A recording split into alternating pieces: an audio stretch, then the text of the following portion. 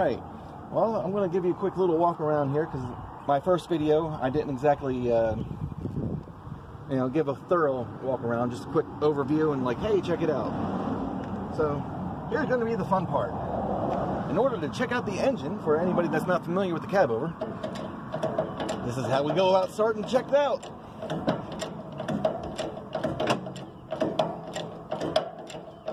Well, now that you got the idea, we'll come back once this thing's tilted forward. You can...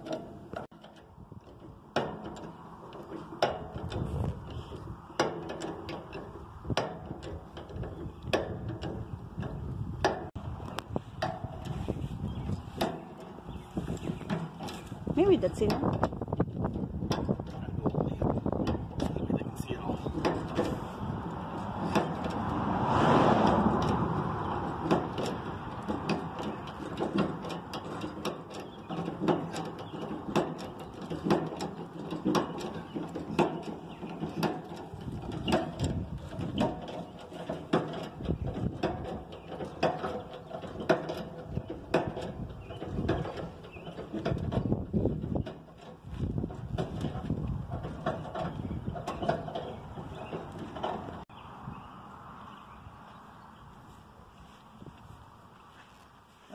Right there, in order for me to get the cab to come up, you got to essentially jack it up, and it's basically pushed up by these two rams right here.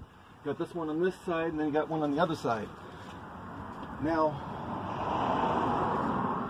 that's one of the things I'm planning on replacing at this point in time, for easy access and whatnot to underneath. As you can see right here, once this whole cab over is pointed forward like this, you have access to do anything you need to this engine and transmission.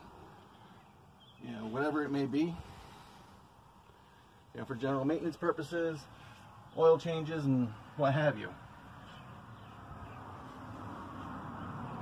Now, this bar right here is the shift lever bar, where up in here, as you can see next to the upper left-hand corner of the radiator, there's that little ball socket joint right there, which goes on top of this right here, where you see the ball. And then with that right up there is how you basically shift the truck. It's a 9-speed,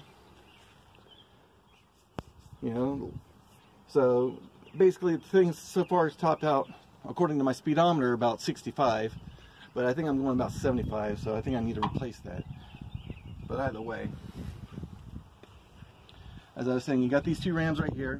You got all the wiring and gauges and everything like that starting to come up through in here, and on the other side, it will come down along the side of the,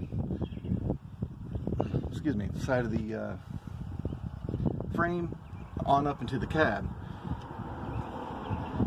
And as we walk around here, you know, you can see the complete truck from stem to stern, completely open and available for anybody to see. And it's a fairly simple truck.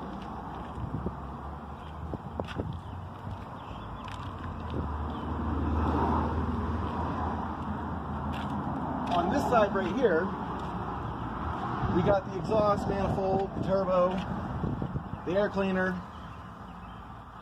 and then right here is where the heater core is. And if you notice, this is where my AC is supposed to be, because it originally had AC in this truck, but unfortunately one of the previous owners decided to completely delete the AC system, and I think the only thing I got is the evaporator in there. By the way, it's still all got to be replaced. So due to the fact that it's going to cost me a whole lot of money, I got no choice but to, you know, invest in like a $500 RV AC type thing that goes on the roof. I think that would be the best bet for me, unless of course, you know, anybody can suggest something even better, or, you know, direct me to some place where I can get all the parts to put the actual AC back into the truck that's actually supposed to be there. But now that we've got this all exposed, so that way you can all see what it is, let's move on to the interior.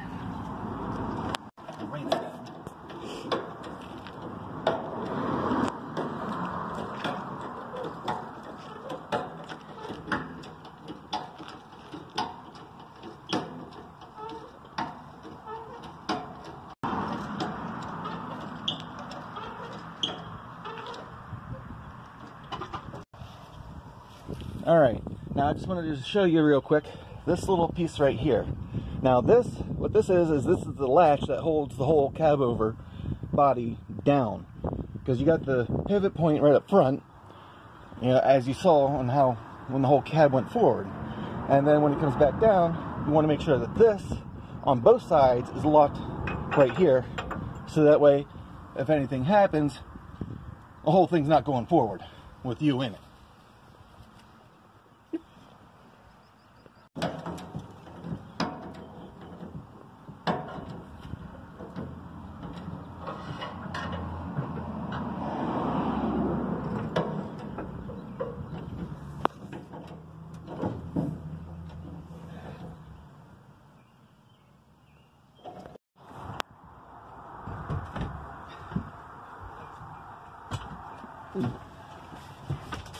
Alright, please excuse the mess, but essentially, as you can see right here, interior is a bit dated and a bit tore up.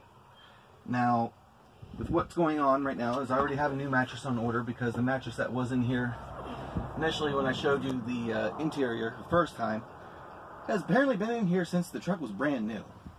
So, yeah, that disgusting, nasty old thing had to go.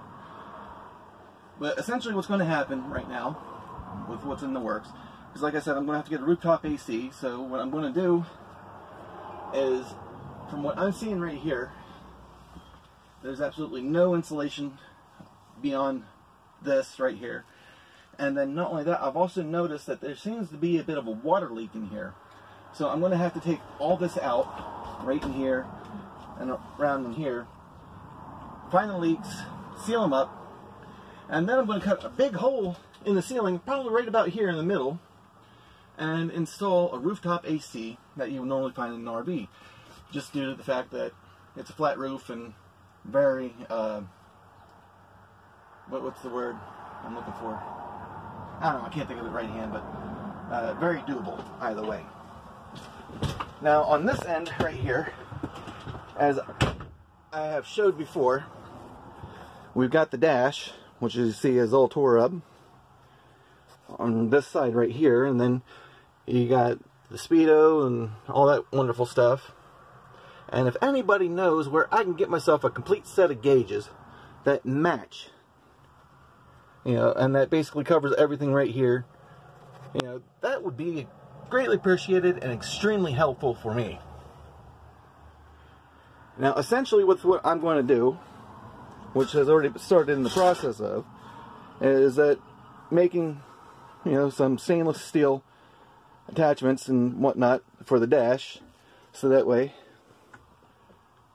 you know, I can get this nice and shined up, put that in there instead, rather than having this raggedy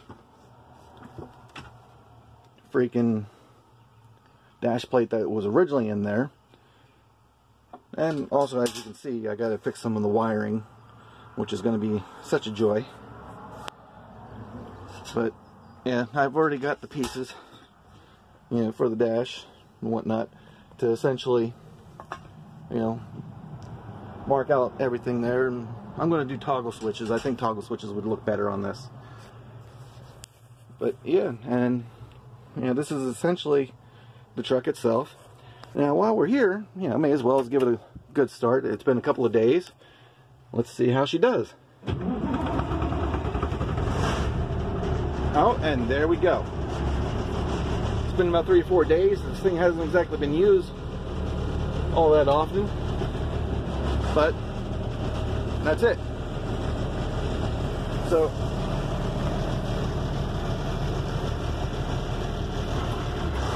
okay, there we go. So by all means, give me some messages, some feedback, what you think I should go about doing with this thing. I've already said that, you know, I'm planning on painting this thing in the future. It's going to be blue with white flames, and I'm thinking about doing the missing POW flag on the driver's side here, and then the U.S. flag on the passenger side with the Army, with the Army seal in the middle, because, you know, personally I was in the Army, and, you know, I'm very pro-Army either way you look at it. But that's what my plans are so far for this thing. And then, you know, later on down the road, as I make more money, maybe do a slight frame extension and, you know, some other custom work, because eventually I want to update the suspension on this, which I will show you momentarily here. All right, now as I was saying, as far as the suspension goes, as you can see, it still has the original spring suspension on the truck. So basically what I'm wanting to do is remove all this, lengthen the frame a little bit there, to where, you know, it's probably going to be where the middle of the tandem is going to be sitting right where I'm standing right now. And then what I want to do from there is put on like a little miniature shed garage thing right here above the tanks where I can put a motorcycle.